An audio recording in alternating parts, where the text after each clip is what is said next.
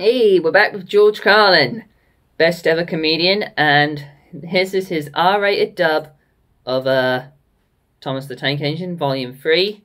Let's get on. Good morning, Percy, he whistled. Driving is fun, isn't it? Did you ever run over a guy, and then you panic, so you back up and run over him again?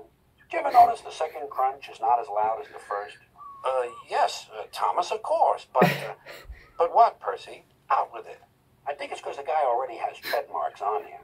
Might as well run over him again. What are you going to do this time? Drive around him? I think you are both that's sorry dark. and deserve a treat. Edward will go in front to clear the line. Thomas will look after the coaches, and Gordon run into a bakery and ask if they can bake a cake in the shape of a penis. Excuse me, sir. Please look in the tank and tell me what you see. Certainly, Inspector, replied Sir Topham Hatt. He clambered up, looked in, and nearly fell off in surprise. Someone defecated. They carefully The famous lit meme. fire, putting large lumps of coal like a wall round the outside. Good. Holy guacamole, my ass is burning, complained Henry. Meanwhile, the inspector was looking for his hat. You just saw the fucking thing, said Sir Topham Hatt. Everyone is savage today. Wailed Scruffy.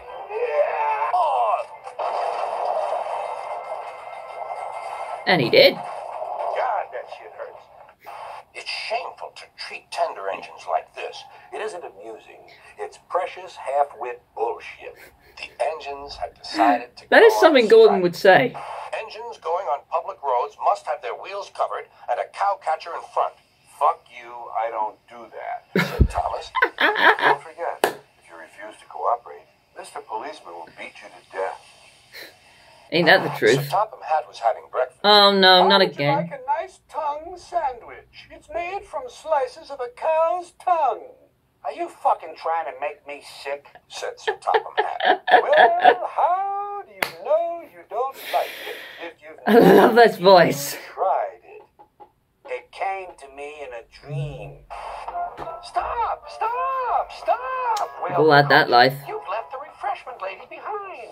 Oh, shit. Goddamn door is still wide open, groaned Peter Sam. We're sure to miss Henry now. Thomas was impatient. I'm so fucking impatient, said Thomas. Hello, Percy, said This Sir is a little Topham Hatt. duller You look than the other tired. one. I think a guy should be able to declare himself legally tired, said Percy, so he can get out of doing things he didn't want to do. I'd support what that. are you talking about? The ghost train. Drivers saw it last night. What about goblins? Asked Thomas and Toby. And zombies? Where the fuck are all the zombies? Love the He didn't zombies. say. Oh, it makes my wheels wobble to think of it. And Ringo Good, Starr said narrated this Thomas. episode better. Personally, I think it's a bunch of shit. Oh, that episode traumatized me as a child. I just seen something, Oh. said Toby. More of it! It looked like Percy's ghost. It said it was coming here to warn us. I'm not about to fuck with a ghost car. Let someone else flag down the Flying Dutchman. It's not my job. Thomas was a complete Sorry, dick in not that ep. today. We must get the ice cream ready for the passengers. Never mind, Duncan. But Duncan did mind. I'm gonna kill the next motherfucker who pisses me off. Where is Thomas? Same here. He doesn't usually make us wait. Maybe he's home banging the babysitter, laughed the driver. Oh, But God. whatever is that rubbish? The rubbish turned out to be Annie, Clarabelle, and Henrietta, who were most offended. Fuck you, they fumed. Get the fuck out of here. You swank around with your steamroller wheels, pretending you're as good as me. When did Robert De Niro get Actually, here? Adios, motherfucker. The engines found it hard to sleep. I can relate. What we need, suggested Toby, is to listen to a story. Turn on the fucking TV, cried Percy. I want to watch Survivor. Duke's Go for driver and fireman oiled and greased him one last time. What Survivor? They sheeted him snugly and said goodbye. Then they had to go away and find work. I want everyone to know it was great being alive, and I really enjoyed myself. He sighed. I especially enjoyed fucking and going to the movie. Duck Put that on your gravestone. slowly set off across the bridge. Bulgy wailed as he felt the bridge quiver. Oh! Oh! Stop! he shouted. It might fall on me. Somehow, said Duck, I enjoy watching people suffer. Stop! Stop! You're going the wrong way. But it's a backing signal, Percy protested and told him about Gordon and James. What are they, fucking stupid? Said his driver. Has everybody lost their goddamn minds? Suddenly he heard an extraordinary noise. Whee! He said. Sleepers and ballast, I'm off. And he was. Duncan has done it again. Come on, old boy, we'll have to get him out. The little diesel refused to move.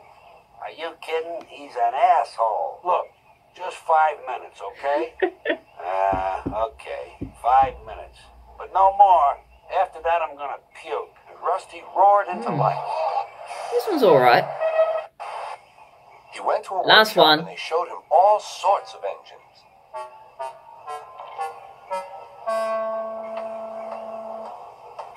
At last he saw a smart little green engine with 4 wheels.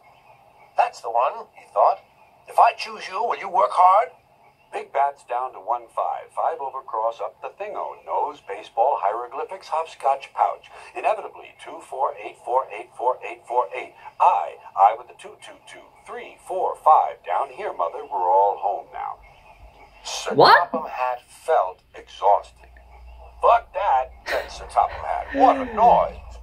Well, that was fun. Okay. Pretty amusing. Not as good as the first two, though. Catch you later.